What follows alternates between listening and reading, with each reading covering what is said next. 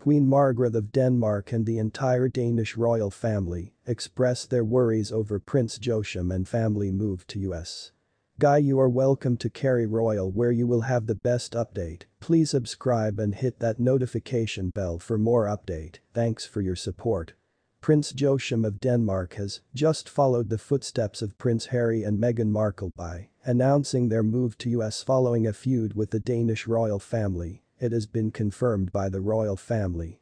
The Danish royal family revealed on Thursday that Queen Margrethe's second son and wife Princess Marie will move to Washington, D.C. this summer.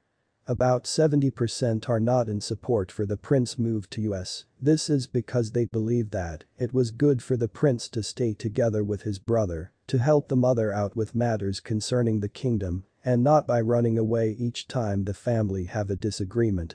Some royal experts believe that it will be a disaster if Prince Joachim copy the footsteps of Prince Harry, which has been believed that his wife has taken him away from the rest of the British royal family. Prince Joachim, who is now 53 years, will pick up his new role at the Danish embassy in USA under the Ministry of Defense on September 1.